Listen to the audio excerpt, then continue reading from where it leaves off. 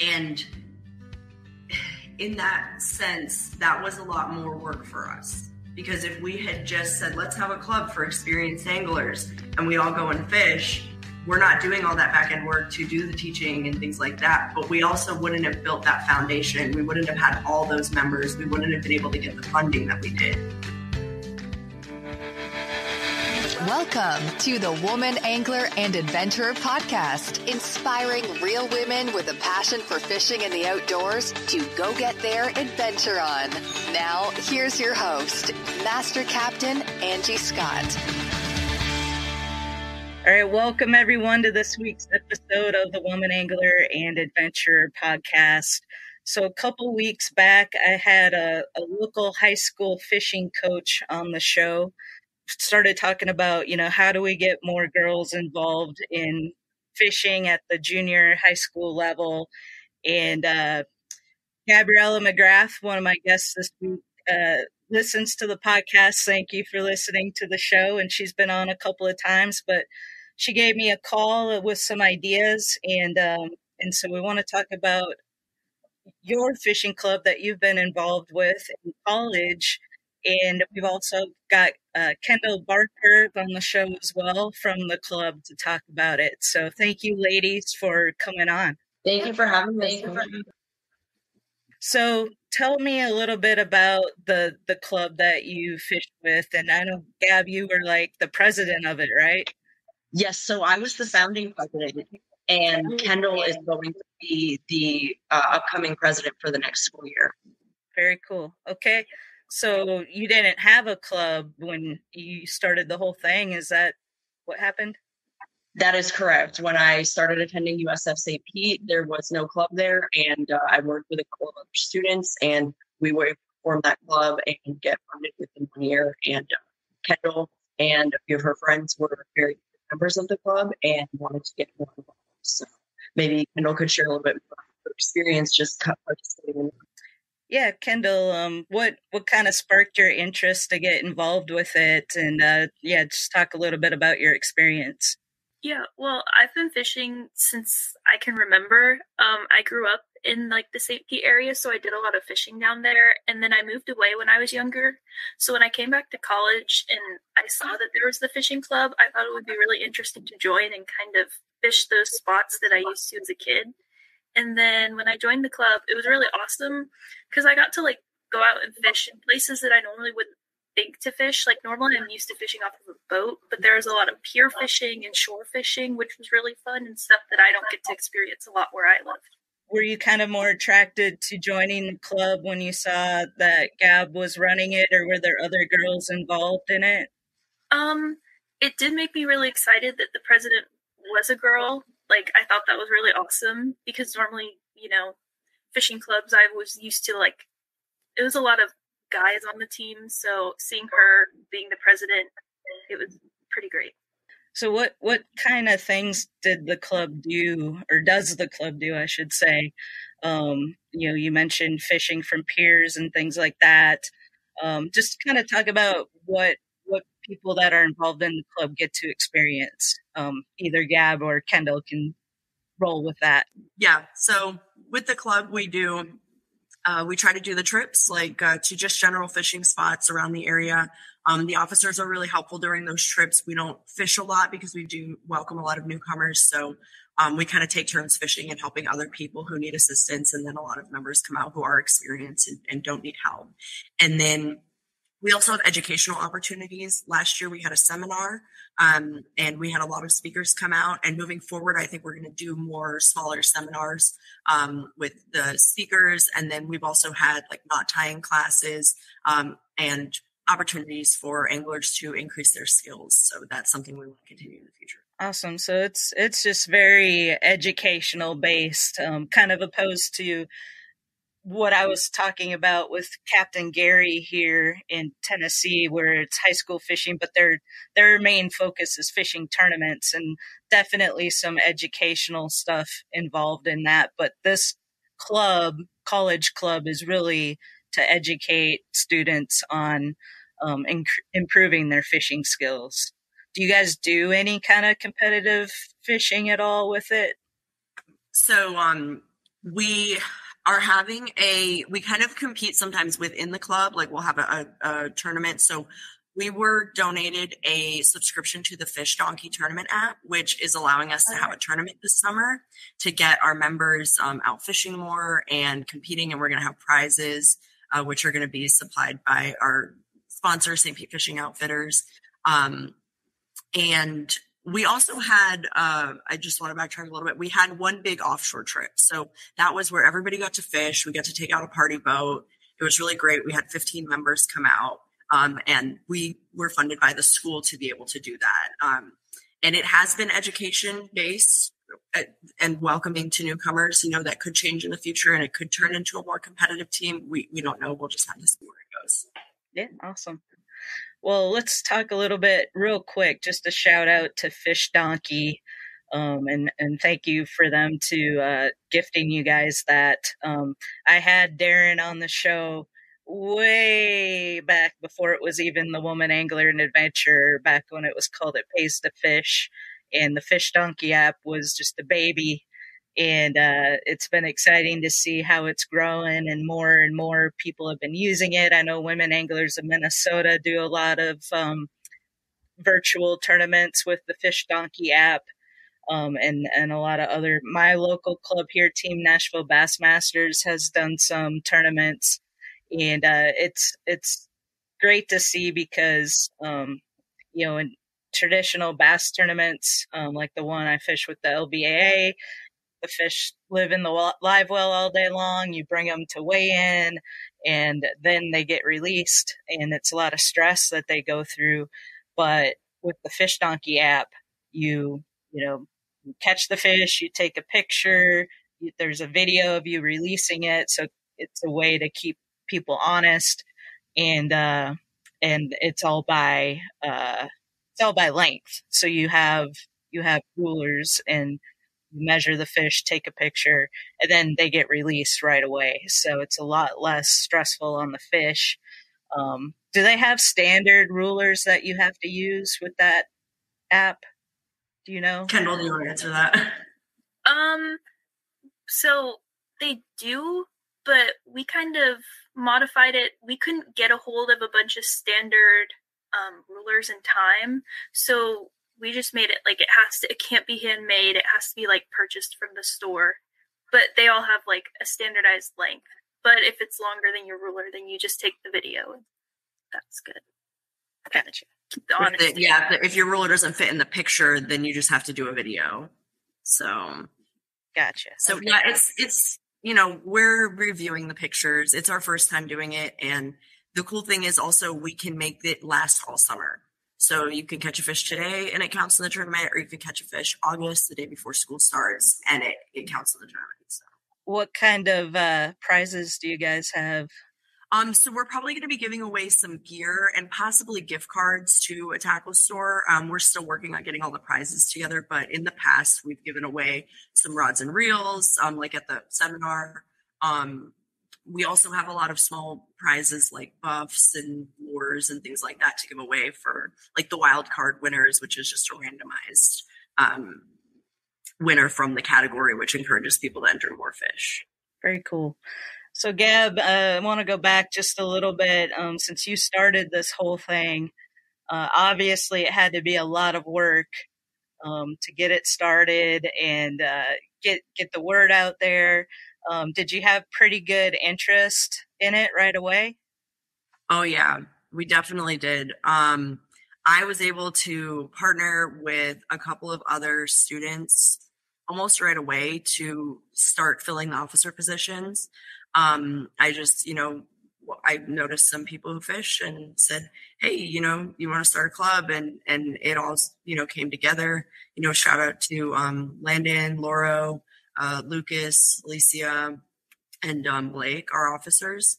And they were a huge help. They all came to the first meeting. Well, Blake wasn't there, but he came later. But they've been helpful in starting the club and getting everything done. Mitch was there in the beginning as well. He graduated, and we really came together. And then when we did this semester, we did a couple of the get on board days where we set up in the walkway, and students passed by, and or at like a Rec Fest event. We did 2 of those in one day this semester, and we had gained, I want to say 50 students that day to our Bulls Connect, which is like sign up to receive our newsletter and things like that.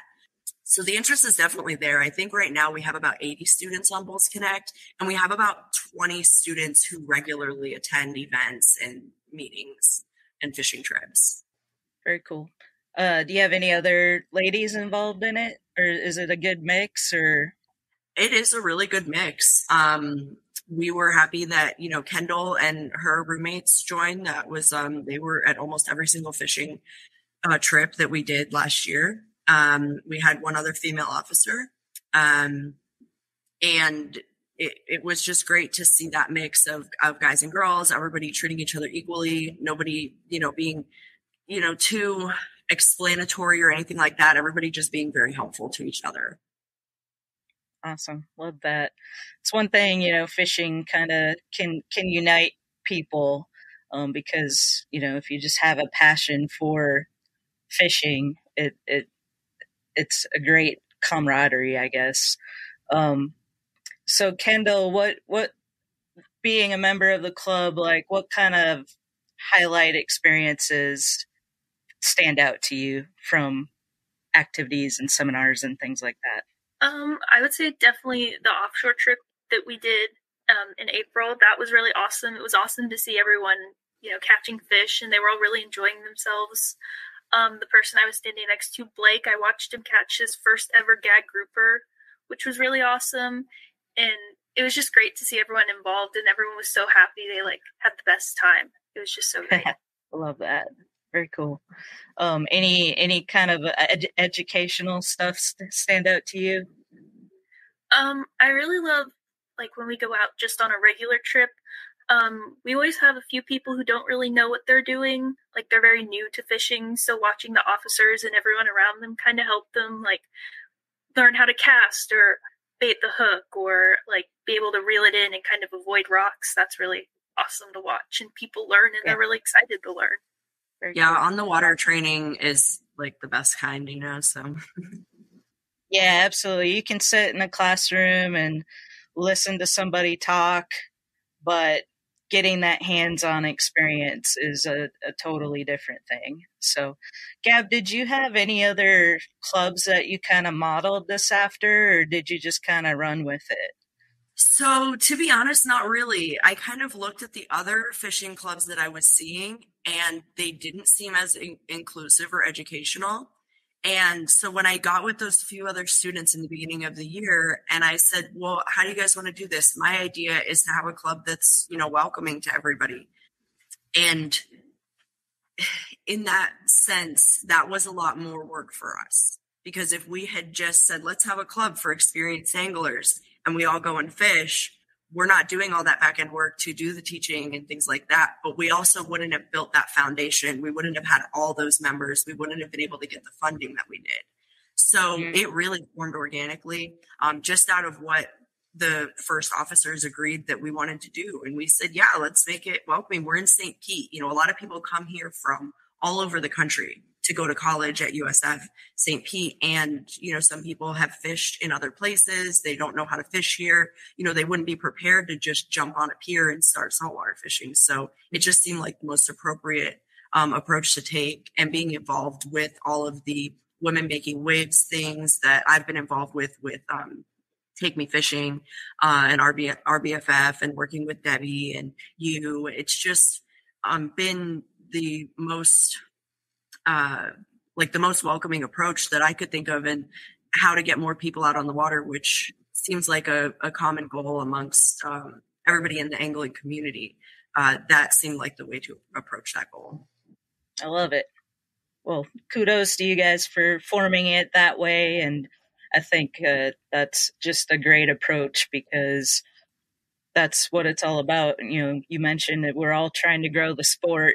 It's important to try to grow the sport, because if we don't, then we lose funding for all the conservation and everything that comes from fishing, like the purchases of fishing licenses and there is a lot of aging out of the industry right now with the older generation. So we've got to get the college age people and younger involved in the sport to keep it going. So I love it. I hope that other people listening to this, maybe have opportunities or know of college students that maybe would be interested in starting something similar at their school.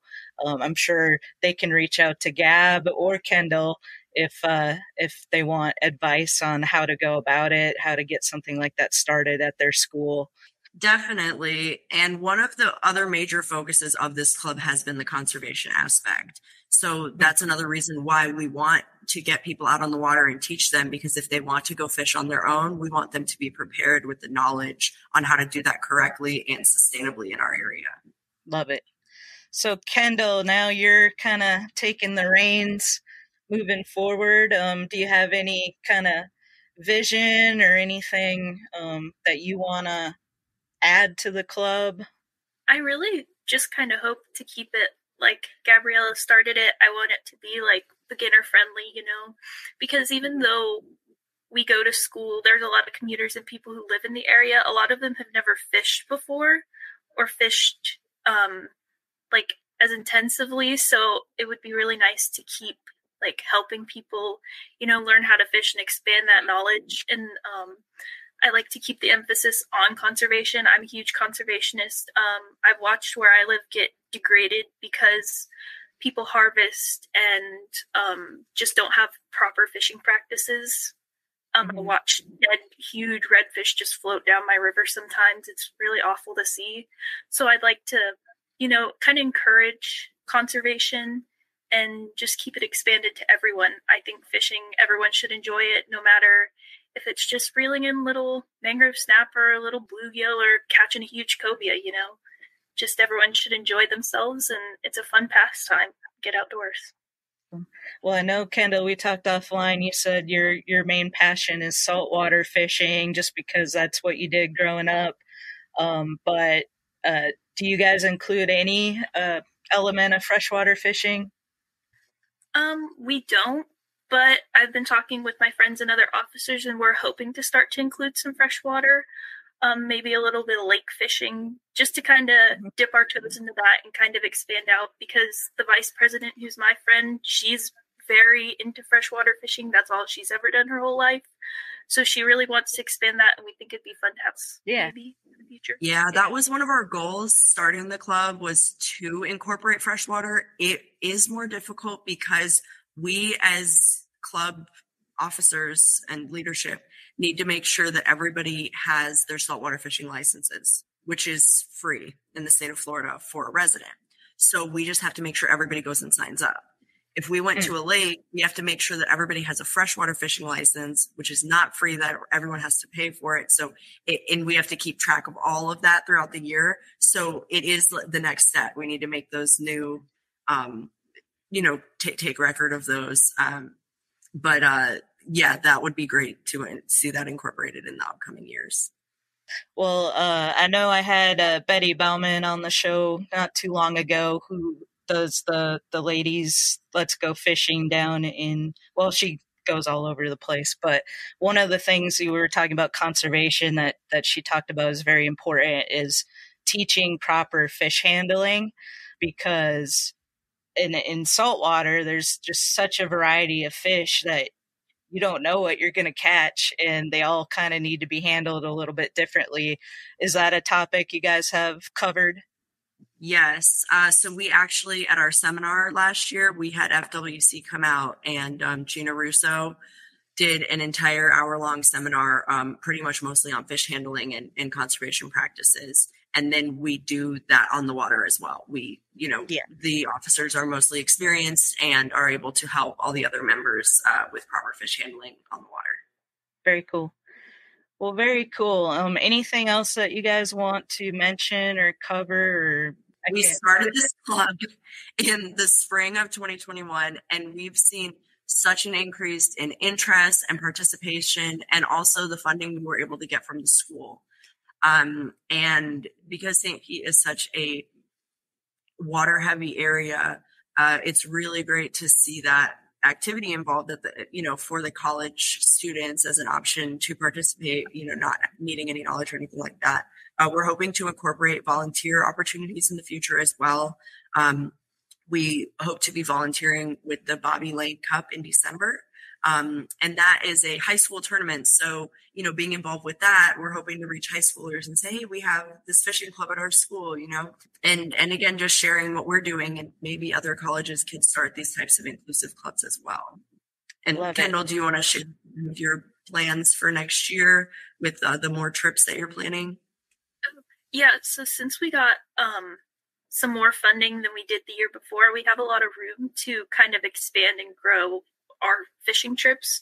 So we hope to do, we did about 1 fishing trip a month the past year. We're hoping to maybe expand to 2, just to kind of vary it so more people can come out, based on the weekdays. It's a little crazy in college, and especially on the weekends, so to kind of vary that. And we're hoping to do maybe an offshore trip in the fall when more seasons are open.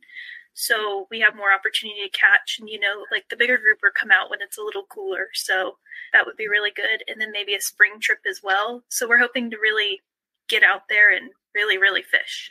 Yeah, that's what it's all about. So, well, it was great chatting with you ladies. And it's super exciting, Gab, that you started this, and that, it's going to be continuing on.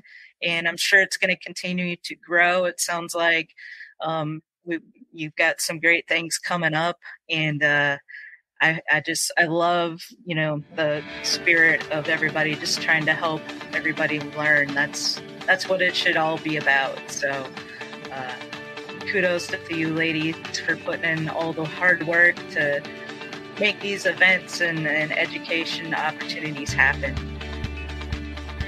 Thank you, Angie, for having us and featuring us, and we're really excited to see the future of the club as well.